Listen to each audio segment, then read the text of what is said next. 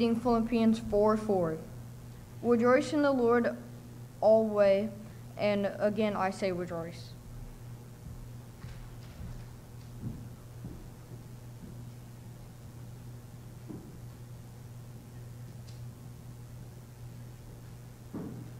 Good morning. So in Matthew chapter 16, Jesus is teaching as he's usually doing and making the most of his time in his ministry. And you have a squirrely group of Pharisees and Sadducees, and they're kind of keeping together on the outskirts of the crowd that Jesus is teaching to, and they kind of make their way, and it's almost like they're inquiring. They're wanting to know more about Jesus. They're wanting to know, to see if he's really the Christ, but Jesus sees right through them, and they come up and they say, "Show us a sign from heaven." And the reason they say that is because, well, only God can control the elements. Only God can control nature or has the power over nature. So if Jesus can do a sign or perform some miracle that proves that he's God through that, then maybe they'll believe. But really what they wanted to do was have something in which they could use on Jesus, some blackmail, some dirt, something to disprove his ministry and who Jesus was claiming to be. So Jesus does not give them a sign and then goes to his disciples, and as soon as he shows up to the disciples, you can almost hear it in his voice. He says, "Beware the scribes and Pharisees. They're poison. Just a little bit of poison can ruin the entire purpose and reason that I'm here. Beware of those guys." And then he performs a miracle. They didn't bring food. They didn't bring the bread or the fish, and Jesus miraculously heals everybody there. But then after this, we see that Peter confesses that Jesus is the Christ, and he does so in Caesarea Philippi. In Caesarea at the time, it was saturated by the Romans. Everywhere you looked when you were in Caesarea, I mean, Roman gods were everywhere. Caesar, their king, was on the coins. Their structures, those pillars, those iconic pillars, were everywhere in Caesarea Philippi. And even though Peter is standing and he's in that saturated society, he can still look at Jesus and say, "You're the Christ." Even though he didn't fully understand what that meant, he still came to that conclusion on his own. And then right after that, Jesus tells him he has to die. And Jesus does die. And then he's risen from the dead, like we know. But I want to fast forward now and go to the book of Philippians. The book of Philippians. We're going to spend all of our time there this morning. I love this book. Some people say that this is a book about joy, and that's true. He does talk about joy, but the book of Philippians doesn't really point to one singular idea. It's actually a thank you note, and it puts all of my thank you notes, every one that I've ever written, to shame. But Paul is in prison, and Epaphroditus comes up, and he gives him this financial gift to help him along in his ministry, and it comes from that church at Philippi. And so Paul decides to write a thank you note on behalf of that gift that he got, an inspired thank you note. But then he covers so many different things. He talks about two women that are arguing in the church and something that they need to get over, work through, and solve. Also something I've never put into a thank you note before. But he goes through all of these different ideas, these concepts for living for Christ, because that church is living in that same society. At this point, that area in Caesarea Philippi is filled with a bunch of retired Roman soldiers. They're hot-blooded patriots. They've spent their entire life serving Caesar, and now you have a group of people, Christians, proclaiming to serve another king and also trying to evangelize to these people. And so Paul writes a book, and he says some things that you would not expect someone in prison to say, such as, "I've learned in all things to be content," in Philippians chapter 4. He also says, "Rejoice in the Lord always, and again I say rejoice." He repeats it twice, so you didn't have any punctuation in ancient Greek. You had no exclamation marks, you had no question marks, but one of the ways in which the writers would place emphasis on something is they would simply repeat it twice. And so Paul says, "Rejoice, and again I say rejoice." You also see that again when he's talking to those two women who are in an argument, and they're bickering with one another. We're not told what the argument is about, and I think that's on purpose. It's because people tend to fight in churches a whole lot, and there are arguments and there are things that cause division within the church. And so we just have this very vague idea. There was a big argument, and this is what Paul says to them. But he does the same thing. "I urge you, Euodia, and I urge you, Syntyche. He's trying to put those exclamation marks. Listen, this is the emphasis here. And so he tries to tell them to knock it off. That's what when you look at how he handles that situation with two ladies that are arguing with one another in the division in the church, he tells them basically just, you got to solve this problem. Just figure it out and move on, because there's a bigger purpose here. Back in Matthew chapter 16, Jesus talks a little bit about the cost of discipleship, and he tells his disciples, if anyone is to come after me, he must take up his cross and follow me. Talking about the sacrifice that comes along with being a Christian. And so we see Paul is one of those people that is living this out. In fact, he says in Philippians chapter 1 and verse 28, he says, if I die, well, that's better for me. Living in this world is a whole lot harder. That's actually really the sacrifice here. Because if I die, I get to go see that God and my Savior who I've been trying to live for this entire time while I've been here on earth. But if I stay here on this earth, then it's also for Christ too, because I'm going to go around and establish groups of believers, families of believers, even in societies like Caesarea Philippi. But when he says, rejoice in the Lord always, and again I say rejoice, it's a command. And sometimes I think that's one of those commands that just goes over our heads sometimes, because there are commands in the Bible that most normal people get. So there's the command, do not murder. But notice that you don't find any Bible verse that says, don't murder. And again, I say, don't do it.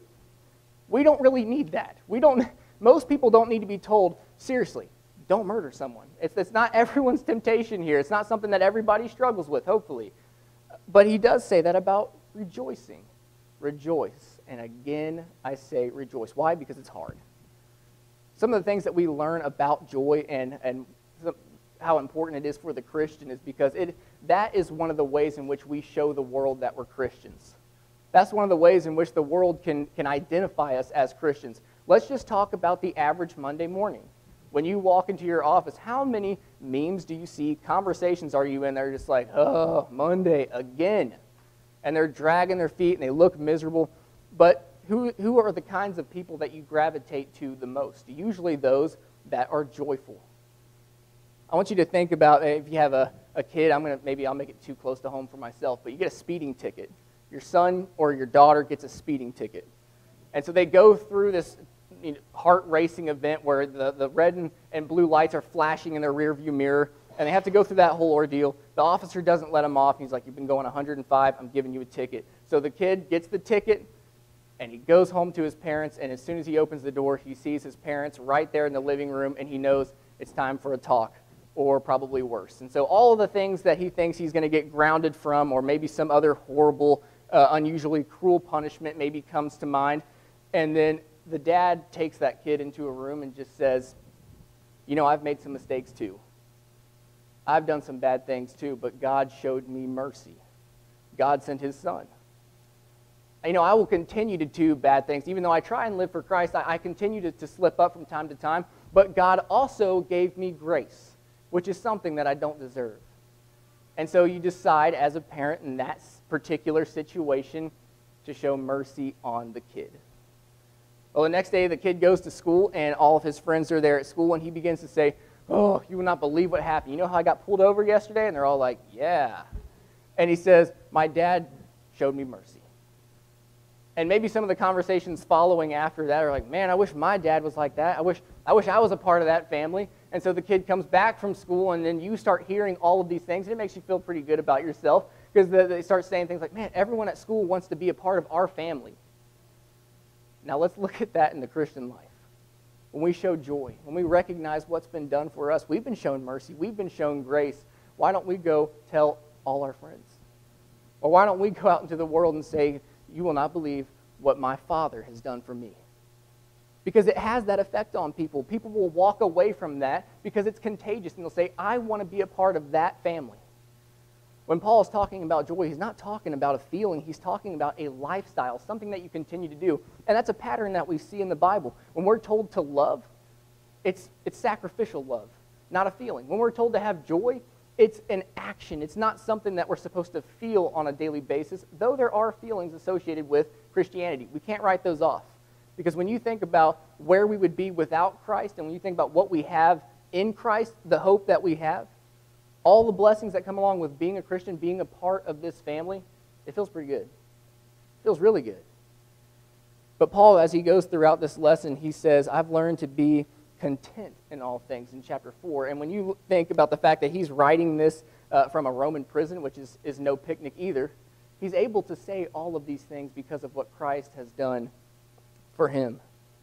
He's living for Christ. Another way that you can put that, and when you look at the first chapter, Philippians 1 and verse 28, when he says, for me to live is Christ and to die is gain. What he is saying is Christ is my life. In Romans chapter 1, Paul is writing, he says that nature eliminates everybody's excuses. Nature points to the designer, the creator of the universe and the world around them. So no one has an excuse.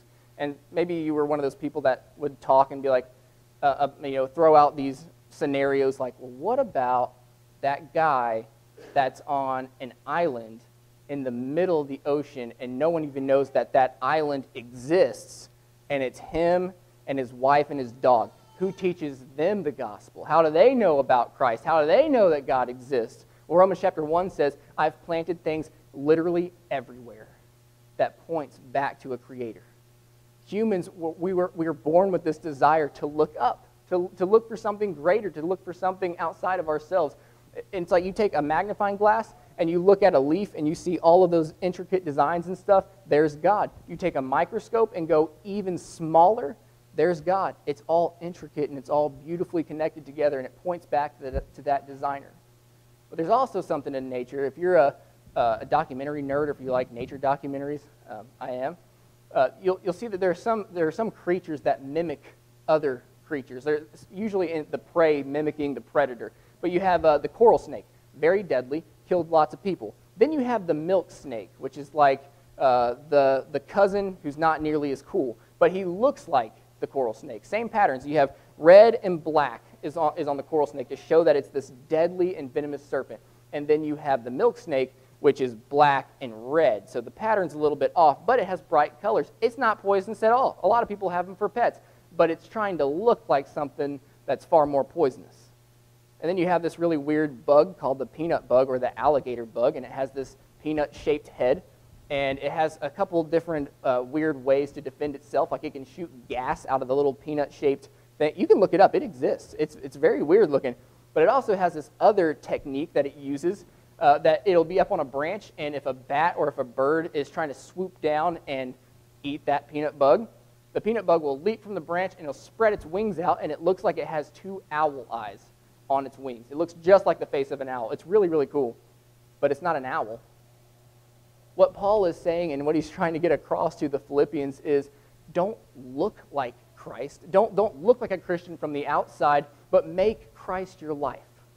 To live is Christ. Is Christ your life, or do you just put on a tie, put on a coat, slap on some boots, walk to church and say, now I look like a Christian. I'm going to be a Christian today. And then tomorrow you take the costume off when you're at work. And then when you come back on Wednesday night, if you come back on Wednesday night, you put back on your Christian costume, zip the whole thing up. That's not the idea that Paul's trying to get across. If you want to have joy, if you want to be content in all things, make Christ your life. It doesn't matter if you're in prison. It doesn't matter if you're a small, struggling congregation in a world that absolutely hates you, like the church at Philippi were. Make Christ your life, because that is the life that is filled with joy. That is the life that teaches you how to love people. And that is the only life that God can take and use for a greater purpose. Are you a part of that family? That's really what Paul is trying to get across to Euodia and Syntyche, where they're arguing with each other when he says, get it together. You're part of something bigger.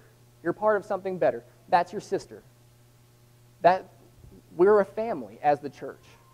And so Paul, as he's talking to them, saying, have joy, be content, solve your problems, because we're doing something greater here. If you're not a part of that family this morning, but you would like to be, today is a great time to do that.